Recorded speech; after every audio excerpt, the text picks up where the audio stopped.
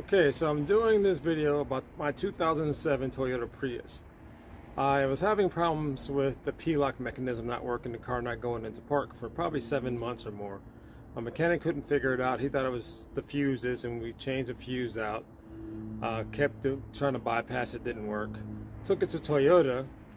They said it was the transmission control, which is this here.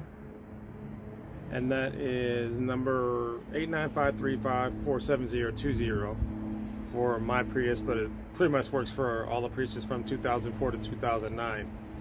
My mechanic accidentally changed out the engine control module instead.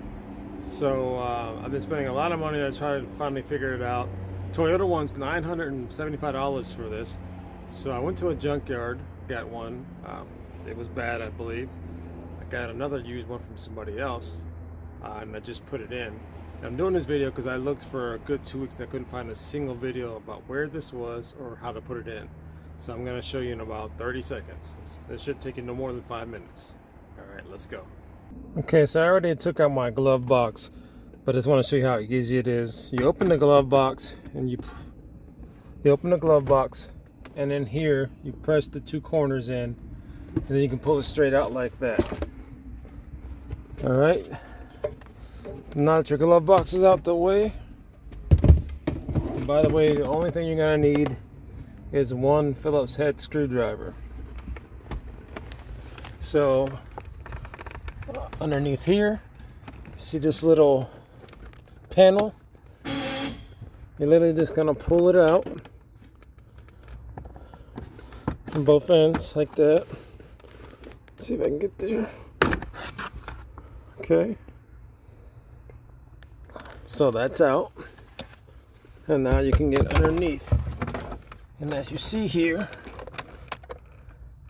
that is the transmission control for Toyota right here. So you're going to pull this out. There's a little clip here, push it in, and you pull the whole thing out. You'll see two bolts here. One here, that's either 10mm or you can use Phillips, and then the other one here. You unscrew those, falls out. You see there's a little hook in here. There's no big deal, just goes right in there. You put the new one in, you screw it back in, plug that back in, and there you go. And then you just want to do a restart on the computer or on your whole car, and then it should refresh everything. And then when you're done, you just put the panel back. I'll do that in a minute, but you put the panel back in there, and then you put your glove box back in. That's it. So for all those having a hard time, and I've been driving the car past 2 hours, and my P mechanism lock light has not come back on yet. So I believe that fixed it. But I would, if you check your battery, if your car battery is bad, I would get a new one. That seemed like I might have had some effect when I did that, even though it still kept turning off.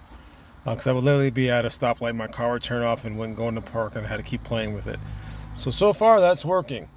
So instead of spending $950 for a brand new one at Toyota, you can get it. The bad one I got is from a junkyard for $75, and I bought another one on Facebook actually from somebody for $35, and it seems to be working. So good luck.